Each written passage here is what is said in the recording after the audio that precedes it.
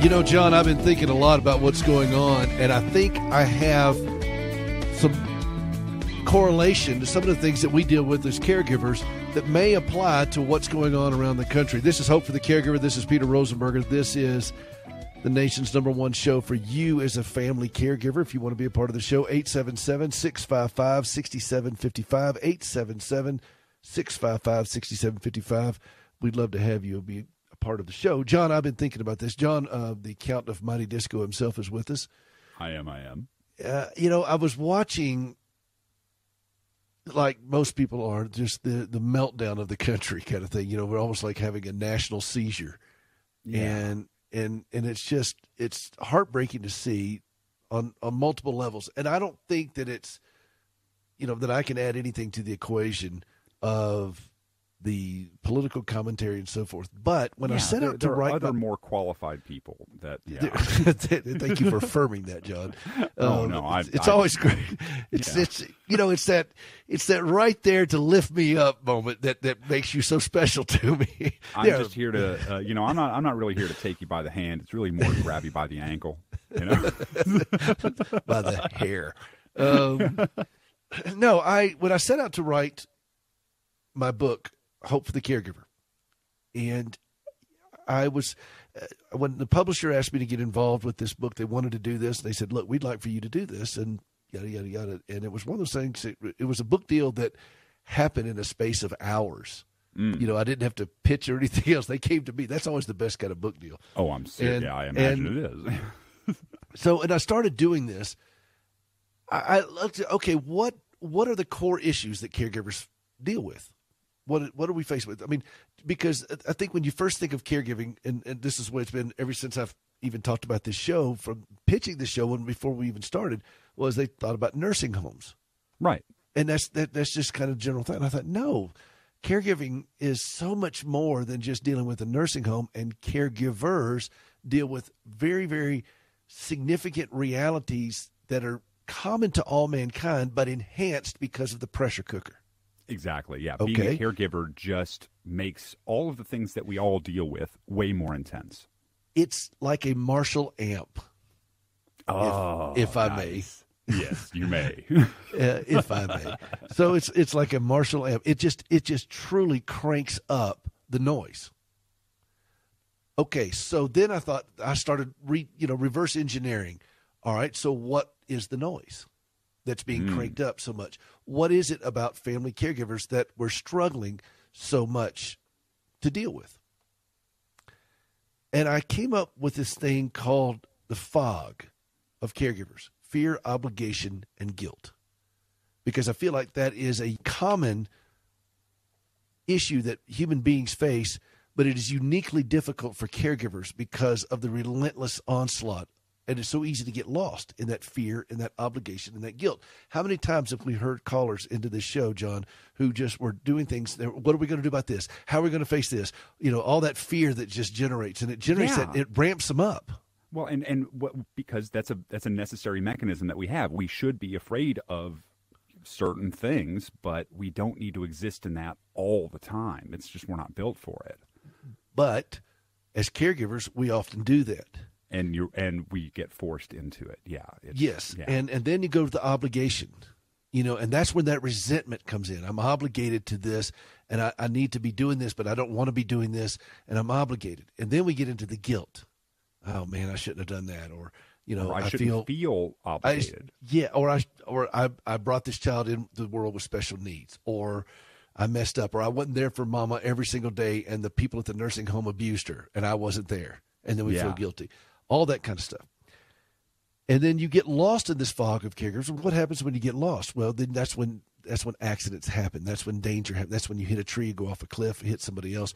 And you have to slow down, and you have to dismantle this and go a different direction. This is what I did when I wrote the book.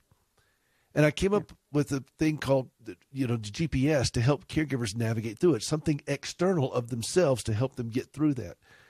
Well, how does that apply to the country? Excuse me, John. I'm sorry. There's no excuse for you. There is no excuse. And I thought, are we as a country kind of lost in that fear, obligation, guilt fog? And I thought about that because there was such unbridled destruction going on, and that often happens when people have lost their way and they don't know where they're going, and they're just slamming into something, and they think they're in control of something, but they're really not. And the fog doesn't respect anybody's abilities. It doesn't respect anything. It just right. is. It's just but something you have to navigate. You either navigate it safely or you navigate it poorly. Your choice. And so as I watch these individuals across the country doing this, I think some of them are being driven. Evidently, the reports bear out that some of them are being driven by ideology. I think we know that. Most people agree on that, some of that. But some of it is just being driven by people who are just in despair and lost and feel so disenfranchised, so lost. I mean, it's no other word, just really, lost. Yeah. And it is our job to have empathy as humans. That's one of the things that we do, and being able to understand that from the perspective of a caregiver, that can give a little bit of insight. So I thought about, will the same things that help caregivers get out of that fog or navigate it safely work in this situation with that GPS, that grace, purpose, and stewardship? And I think we all, with grace, and I'll get back to that, but the word stewardship, when you hear the word stewardship, John, what does that signify to you?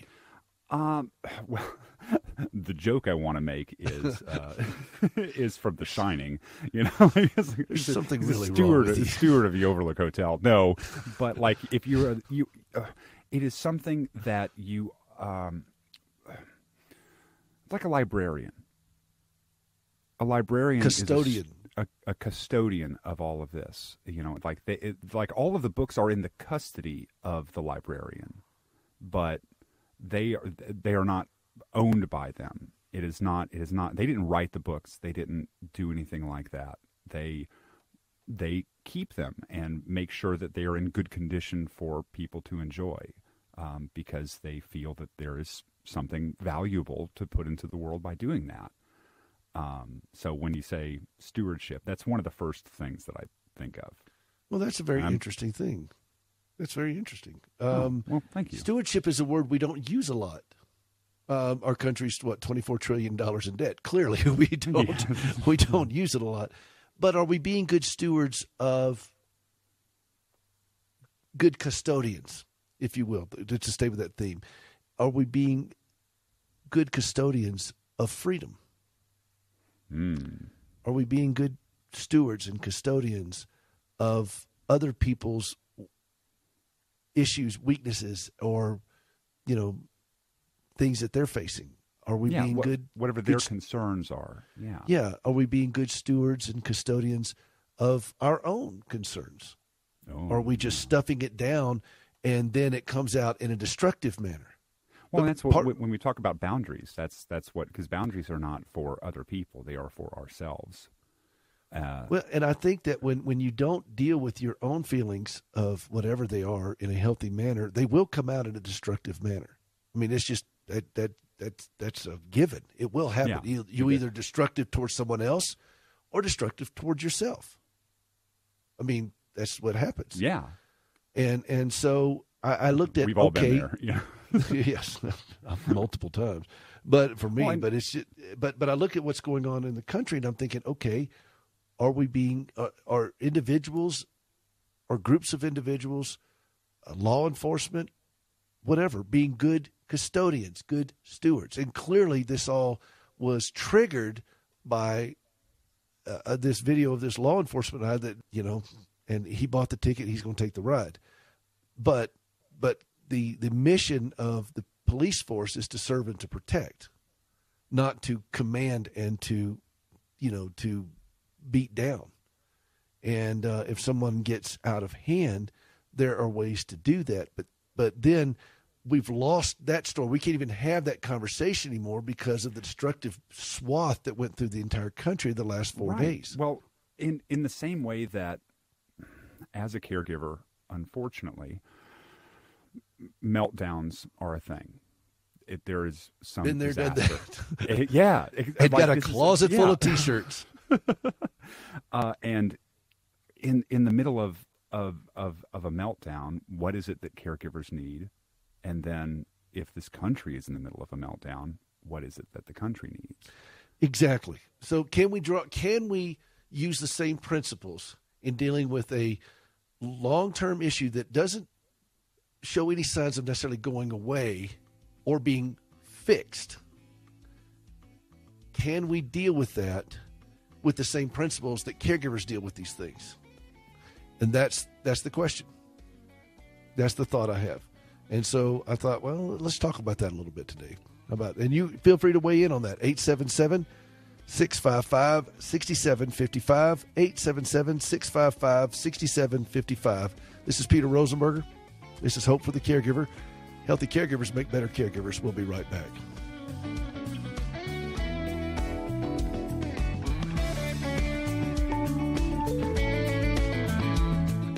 Have you ever struggled to trust God when lousy things happen to you? I'm Gracie Rosenberger, and in 1983, I experienced a horrific car accident leading to 80 surgeries and both legs amputated. I questioned why God allowed something so brutal to happen to me, but over time, my questions changed, and I discovered courage to trust God. That understanding, along with an appreciation for quality prosthetic limbs, led me to establish Standing with Hope. For more than a dozen years, we've been working with the government of Ghana and West Africa, equipping and training local workers to build and maintain quality prosthetic limbs for their own people. On a regular basis, we purchase and ship equipment and supplies, and with the help of inmates in a Tennessee prison, we also recycle parts from donated limbs. All of this is to point others to Christ, the source of my hope and strength. Please visit standingwithhope.com to learn more and participate in lifting others up. That's standingwithhope.com. I'm Gracie, and I am Standing with Hope.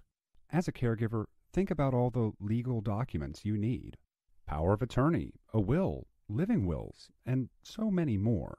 Then think about such things as disputes about medical bills. What if, instead of shelling out hefty fees for a few days of legal help, you paid a monthly membership and got a law firm for life? Well, we're taking legal representation and making some revisions in the form of accessible, affordable, full-service coverage. Finally, you can live life knowing you have a lawyer in your back pocket who, at the same time, isn't emptying it. It's called Legal Shield, and it's practical, affordable, and a must for the family caregiver. Visit caregiverlegal.com. That's caregiverlegal.com. Isn't it about time someone started advocating for you? www.caregiverlegal.com, an independent associate.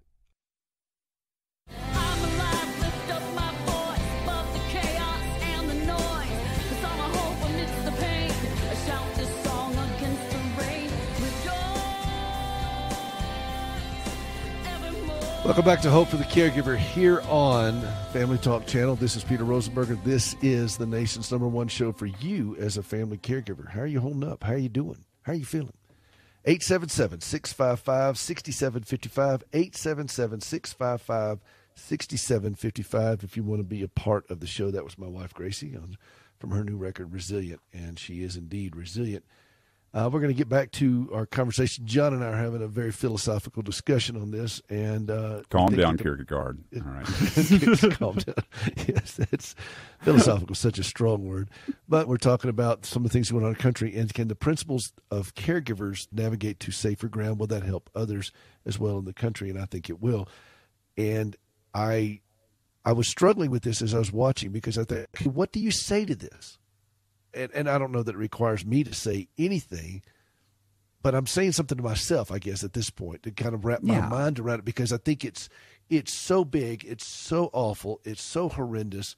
And okay, when things look big, awful, and horrendous, what's the first thing we need to do? And according to the things I've learned over the years of being a caregiver for now 34 years, the first thing you do is slow down. Just like when you come to a fog of the road, you slow down.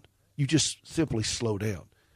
And do you feel like that as a country, as this thing was racing out of control, that anybody was saying, slow down, John? I mean, yeah. And to kind of bring anybody up to speed who hasn't been around, we talk about the fog of caregivers and being lost in the fog because of the fear, obligation, and guilt. because, you're clever with words and acronyms and things like that. So, I'm real witty, or at least halfway there. I like that one. Thank you very much. Thank you very much.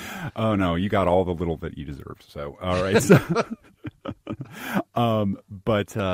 we talk about the fog here, and the fog of caregivers is exactly it, because as I was watching all this, I'm thinking, okay, is there anything that caregivers experience and learn that may be applicable here? Yeah, and of course, vice versa. We're interested in how. Yeah, it's like we're always wanting. But here's the general problem for a caregiver, in just a broad brush. We're dealing with the relentless challenges of a chronic impairment. Okay, now some of those. I like where you're going. Well, some of those may be really acute, and be dealing with when you're dealing with somebody who's an addict or an alcoholic. Those are wildly out of control behaviors. Right. And then you're dealing with people who have dementia, and that is a declining, circling, out of control behavior. Just relentless, yeah. But then you may be dealing with a special needs kid who deals with autism, where there are certain structures that can be learned and modified to help. Indeed. And then you're dealing with a physical disability. Improvement. Yeah, it can happen. Rough improvement. But then you're dealing with a physical disability, and that can be accommodated with adaptive equipment. So there are different kinds of things, but regardless of which, there are chronic impairments that create relentless challenges. And this could go on for years. In my case, we're in our 4th decade, or it could go, for the lifetime. And it doesn't end at a grave for the caregiver, because I think the caregiver deals with the residual impact and imprint of this. So let's take that thought and then put it on what the nation's going through. I think it's very clear that our nation is chronically ill. We have a chronic impairment that is relentless in our nation, and it is fostering the inflammation of rage and resentment and anger on multiple levels. And it's not just the disparity of a treatment by police officers towards African Americans. Then you've got the people now who are seeing the impairment of unleashed rage tearing apart businesses that had nothing to do with this whatsoever. I mean, the Cheesecake I saw somebody, they were looting the Cheesecake Factory. To their credit, the Cheesecake Factory is amazing, right? Well, yes, but it had absolutely nothing to do with any of this. It's just the Cheesecake Factory. And nothing says... If we want to get super philosophical about it, this is... And we do. It does have something to do with it. There, the people who would encourage that sort of action are saying that this is all part of the same deal. Burn it all down. Yeah, burn it all down. And I might not agree, but I could have a conversation with them about that. If you like, not while they're stealing your cheesecake. Not while they're stealing my cheesecake, but I could have a conversation about it. And that's not where we are right now. We're in the middle nobody's having a conversation. Yeah. So what I was getting to is that if you said, the nation has a chronic impairment, one of the first things you do is you diagnose that and you figure out what that impairment is. And I don't know if we've done that yet.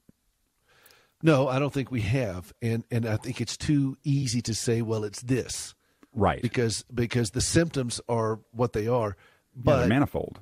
Let's go back to the caregiver, because that's what this show is about. All right. So those of us who love this country and want to care for this country and be good stewards of this country, what is our responsibility? What is our part in this? What can we do? I don't have an enormous amount of faith in the political establishment bringing any type of viable solution. I don't think that's going to happen. I think that the American people will have to, as individuals and as a collective, decide that they want to move in a different direction. Now, there will be stragglers along the way that won't go there. Yeah, and there's going to be people who are out front. Well, one of our favorite philosophers, Fred Rogers, always look for the helpers. There are people out there doing that. And And so I go back to this fog of caregivers. This is where it really goes off the rails for us as caregivers. When we're trying to do something to the best of our ability, we're usually running short on time. We're very, very pressed for time. It's getting ugly for us, and the tension is building up. The tension's building up, and all of a sudden we have a fog, and we somehow mistakenly think we can punch through this thing, and we're just going to have to slow down. So I think the country's going to have to slow down. Your instinct is to turn on the high beams. Don't turn on your high beams. No, slow down and follow outside help. So what does outside help say? That GPS, that grace, purpose, and stewardship. And you go back to stewardship. Are we being the best stewards, custodians, your word, of the freedom that we have? If you're a law enforcement officer, are you being a good steward of the authority you've been given? If you're a citizen, are you being a good steward of the responsibilities you have as a citizen of this country? And when you start changing the conversation a little bit by just adding those words in, as a political leader, are you being a good steward of the office that you hold? And that's because they really should be. When we talk about, you said, what does a steward look like to you? Well, I didn't say politician because although that's the ideal, I don't have a lot of faith that they've gotten close to that ideal. It was designed to be that way. Yeah. That they were citizen legislature. And it was designed for that. But it's become so much more. And then I go back to the first part of the GPS, grace, purpose, and stewardship. And this is something I live by myself as a caregiver of these things, because I get lost in the fog on any given day, at any given point. It's not fair. The fog is not fair. Okay, it's just the fog. And so I get lost in it. So I go back to this grace, purpose, and stewardship. Okay, so what does grace look like in this? And see, I married a woman named Grace. I think she has the most beautiful name in the entire English language. That is just, I just love her name, Grace, and what it means. Unmerited favor. You don't have to earn it. It's given. And I thought, can we demonstrate and give grace to one another in this? To ourselves. Exactly. Can we give grace? Do you struggle with that? I put you on the spot. Do you struggle with giving grace to yourself? I do. All the time. There are times when I'm really good at it, and then there's it's even something as simple as, this is the joke way of looking at it, but like lying awake at night thinking about that. Wait a minute, that sounds like an Air Supply song. Yeah. Way to pull that one out of the archive. All right, careful with that joke. It's an antique. But that, it was something and this is a silly thing, but like, I said that really embarrassing thing in 7th grade and it's still stuck with me, or something like that. But that, and then it just gets magnified, or the argument you have with yourself in the shower that you lose. Yes, yes, I get that. Listen, can we continue this, John? I don't want to leave. So. All right, this is Hope for the Caregiver. This is Peter Rosenberger. Why am I asking you? It's my show. Yeah. 877. Hey, look, if you're enjoying the dialogue, even on Facebook Live, whatever, feel free to call in. Tell us your thoughts on it. 877-655-6755. 877-655-6755. We're not the arbiters of this. We just want to have the dialogue. Is there a better way to do this? Can we show better stewardship? I think we can. We'll be right back. Hey, this is Peter Rosenberger. Have you ever helped somebody walk for the first time? I've had that privilege many times through our organization, Standing with Hope. When my wife, Gracie, gave up both of her legs following this horrible wreck that she had as a teenager, and she tried to save them for years, and it just wouldn't work out, and finally she relinquished them and thought, wow, this is it. I mean, I don't have any legs anymore. What can God do with that?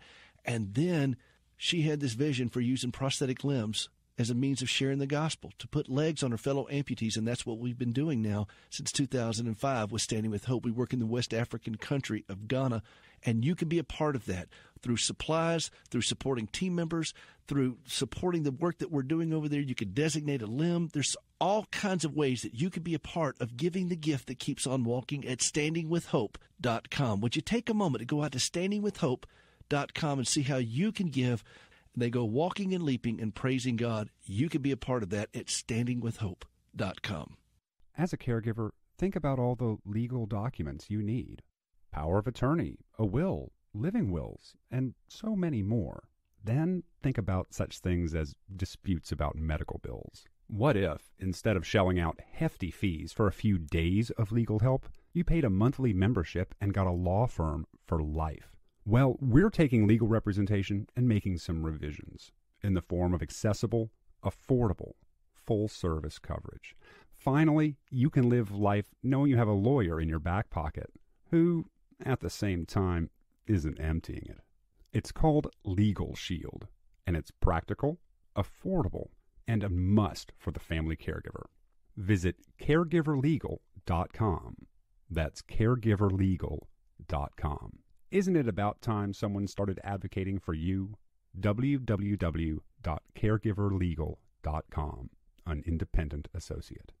Have you ever struggled to trust God when lousy things happen to you? I'm Gracie Rosenberger, and in 1983, I experienced a horrific car accident leading to 80 surgeries and both legs amputated. I questioned why God allowed something so brutal to happen to me, but over time, my questions changed, and I discovered courage to trust God. That understanding, along with an appreciation for quality prosthetic limbs, led me to establish Standing with Hope. For more than a dozen years, we've been working with the government of Ghana and West Africa, equipping and training local workers to build and maintain quality prosthetic limbs for their own people. On a regular basis, we purchase and ship equipment and supplies, and with the help of inmates in a Tennessee prison, we also recycle parts from donated limbs. All of this is to point others to Christ, the source of my hope and strength. Please visit standingwithhope.com to learn more and participate in lifting others up. That's standingwithhope.com. I'm Gracie, and I am Standing with Hope. He knows the plans he has for you. Oh, yes, he does. He knows.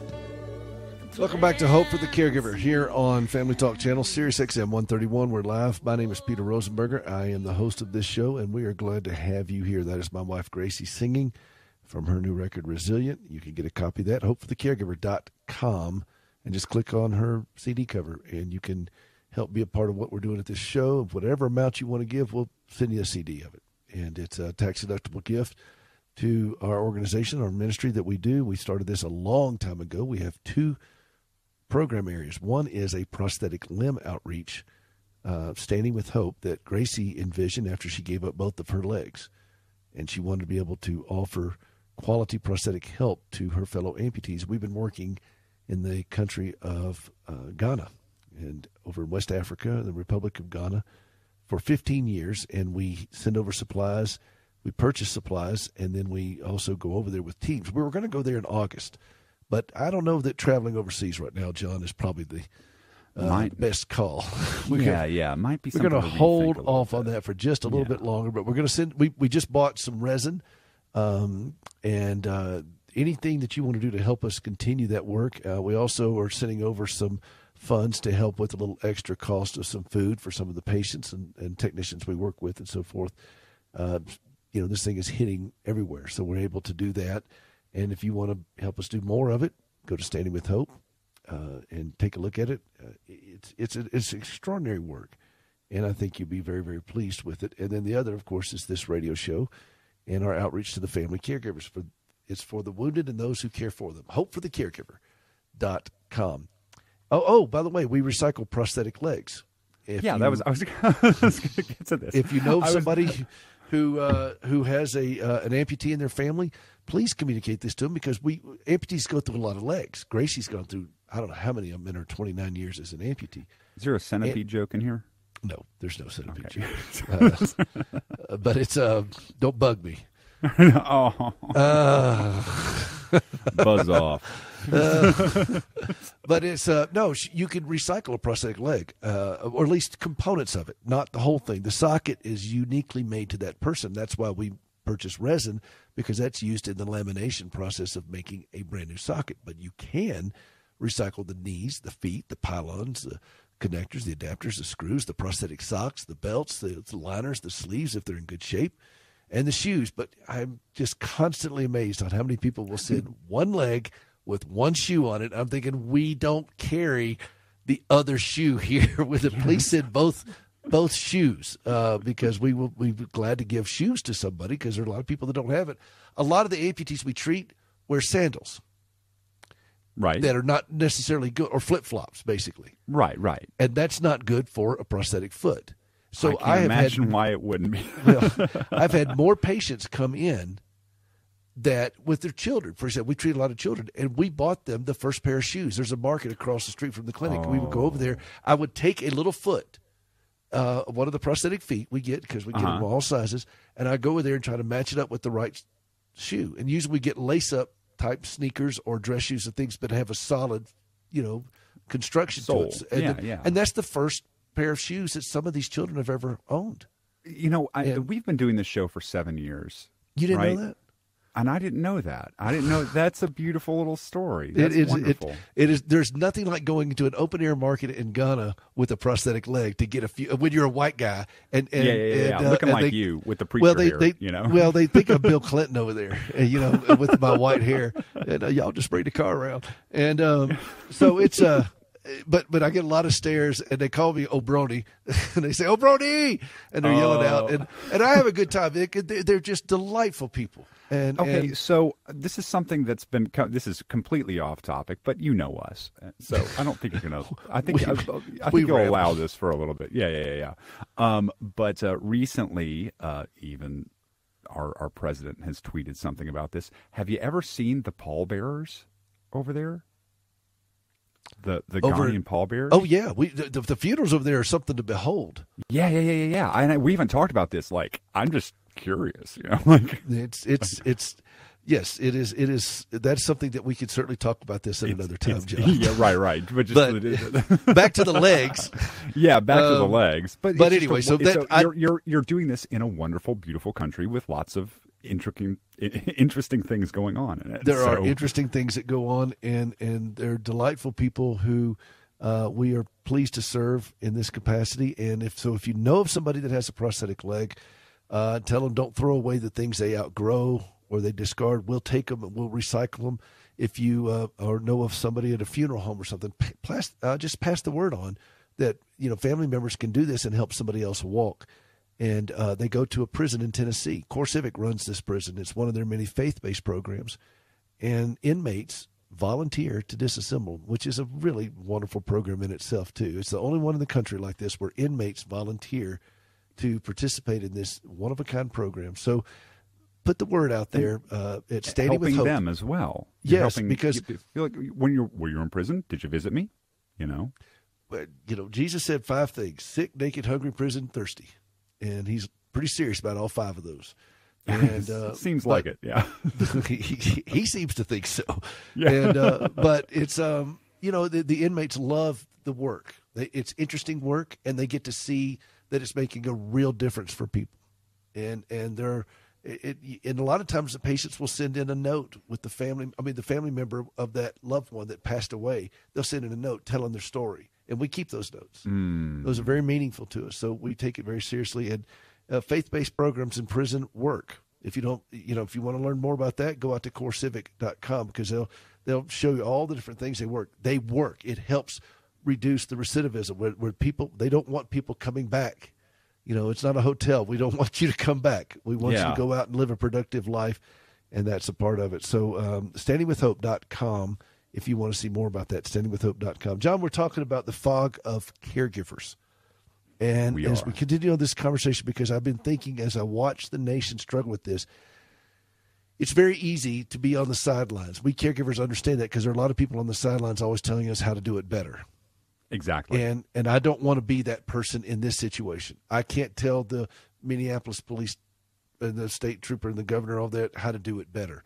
I can't tell the mayor of Nashville how to do it better when he did his thing yesterday, and it went a little wonky there in Nashville. I can't tell the president how to do it better. I mean, I can, but what point does it have? Exactly. It's like you're taking care of a loved one with Alzheimer's, and your family members or friends, whatever, want to sit there on the sidelines and judge you and tell you how well you're doing or not doing. Get some skin in the game, okay? Yeah. But Go ahead. but the question I have is, are some of the principles that we as caregivers deal with on a regular basis, are they helpful in a situation like this? And so you and I did not rehearse this. There was no plan. We are not coordinated in any way, fashion, or form. We don't have rehearsals. but I wanted to have this conversation. I have looked to John over these 7 years that he has helped guide this show and produce it. I've looked to him as a tremendous sounding board to be able to just bounce things off of and throw it out there. And then he filters it through his butlerometer. And and whatever it is, he filters it through and spins it around. Look, so that we don't need to talk about how the sausage is made. All right, yeah, probably best not to. But I just thought about that. I thought, okay, what can we learn from this? Is there something we can learn? Because clearly we're not learning the lesson very well as a country. Well, the more we talk about this during the course of this hour, I think that one of the things that we can learn is, well, just having some empathy for, and I see so much about everyone has someone to blame in this, and we leap to that very, very often. We like to put blame on something or someone or some other thing, and blame is kind of a form of, it's taking your hands off somebody else's throat. Being forgiveness. And but you're talking about blame, but that goes back to our GPS model to get through the fog. Exactly. Ship captains and airplane pilots and so forth, they use a GPS, an external orientation in time and space. So what's our GPS in dealing with this? And that G stands for grace. Instead of blame, can we give grace? There you go. And grace is unmerited favor. And as a believer, I can tell you that I'm often asking for mercy for myself and justice for everyone else. And that is a bad place to be. Yes. Let me just say, that is not a healthy place. Yeah. But when you ask for mercy for yourself and justice for others, can we flip that a little bit or at least shift the thinking and start saying, okay, what does mercy look like? What does grace look like in this situation? What does grace look like to the perpetrator of this thing that started the whole thing with George Floyd, the police officer? That's a separate transaction. That's going to have to be dealt with in the course of law enforcement. But my thing is, what about grace for the Minneapolis Police Department?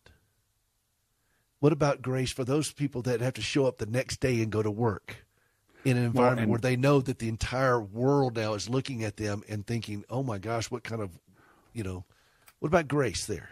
Well, and if we are talking about the country in the context of having a chronic impairment, that's grace for everyone.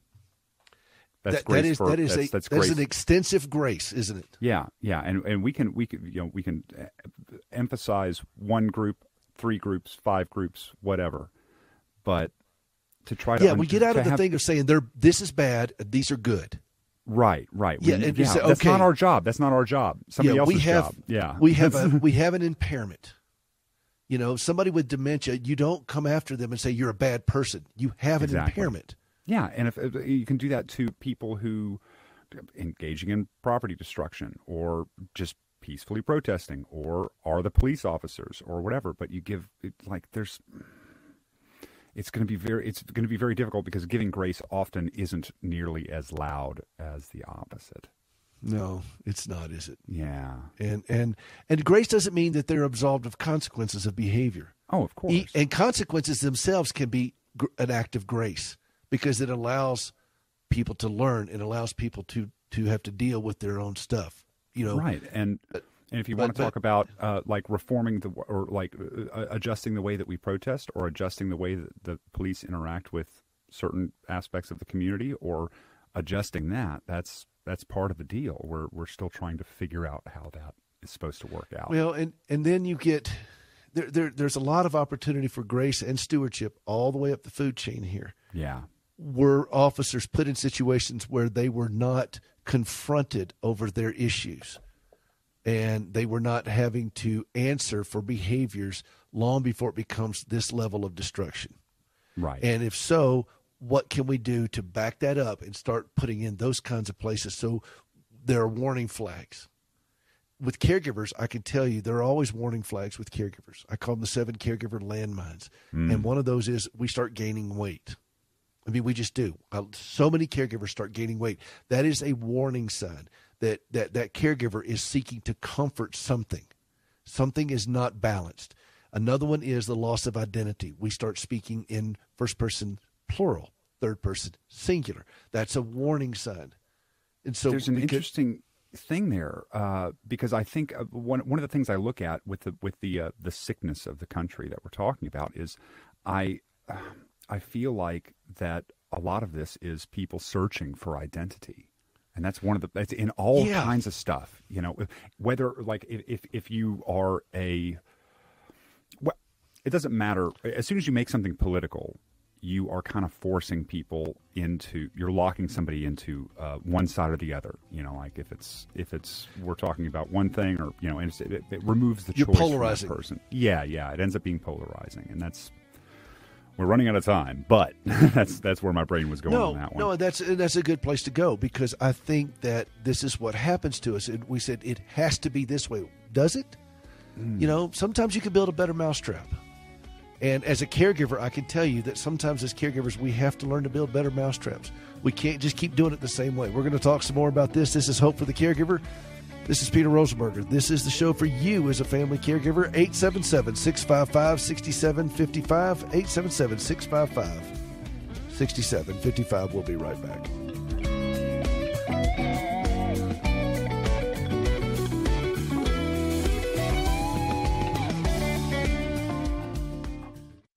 He will be strong to deliver me safe, and the joy of the Lord is my strength.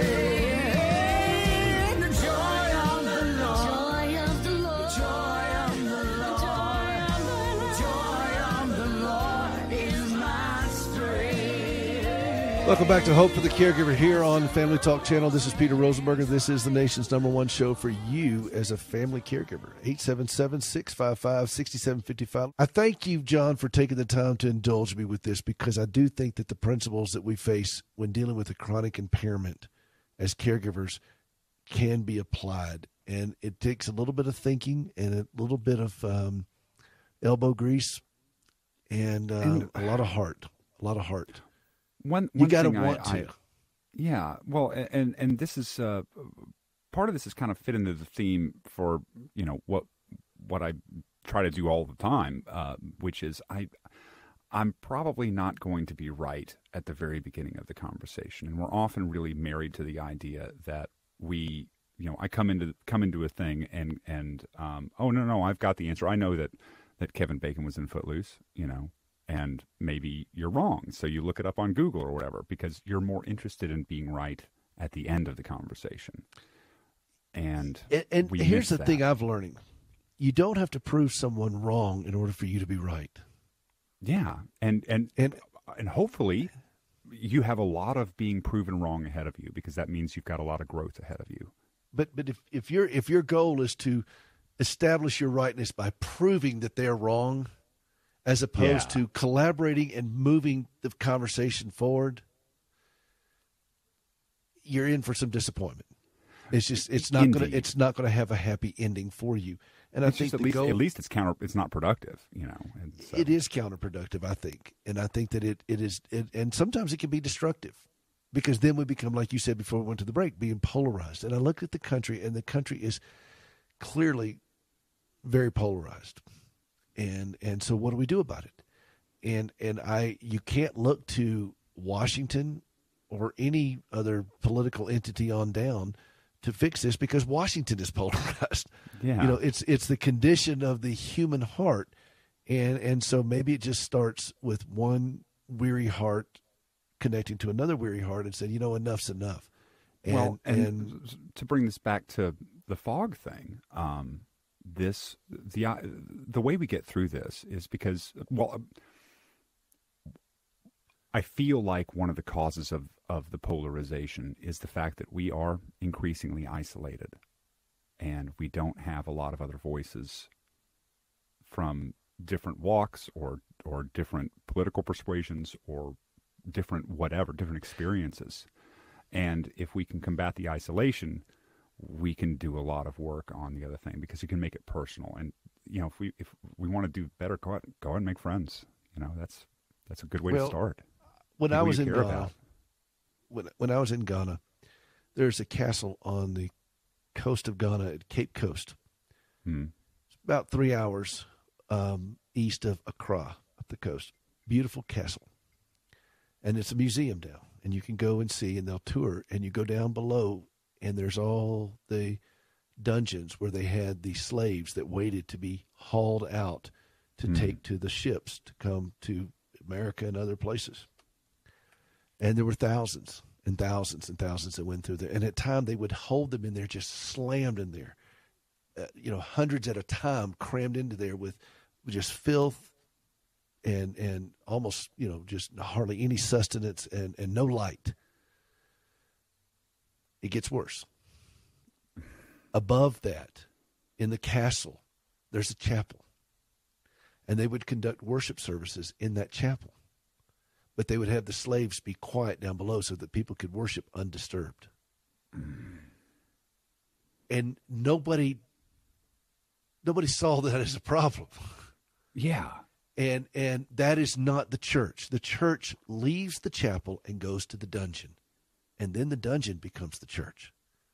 Because that's what our mission is to stop insulating ourselves in our own comfort and our own systems of whatever makes us feel better. Better Christians, we feel better as better believers, or whatever. Whatever it is that we're trying to do to make ourselves feel better, that's not the right goal. And that's we go not helping into you be better. No, it's not. And we go into places, and that's where the third part of this GPS comes in: the grace, purpose, and stewardship. Purpose. There's purpose. Now we have purpose to go into those painful places, to be elbows deep into painful places. If we're not willing to do that, this will never end. This will never end. Somebody has to leave the comfort and go into the discomfort and equip each other to be stronger through it. That's the only way this ends. And as caregivers, I could say that the goal is never to feel better. It cannot be. The goal is to be better, like you said, John, is to be better people. And that comes from learning to be healthier, not trying to be happy, trying to be healthy. Happiness will come. Healthiness is the goal. Healthy caregivers make better caregivers. This is Peter Rosenberger. This is Hope for the Caregiver. HopeForTheCaregiver.com. Check out our free podcast. It's all out there. Thank you for letting us be a part of here, the Sirius family. We're going to switch everything out to the podcast from here on out, so I hope you'll check it out. HopeForTheCaregiver.com.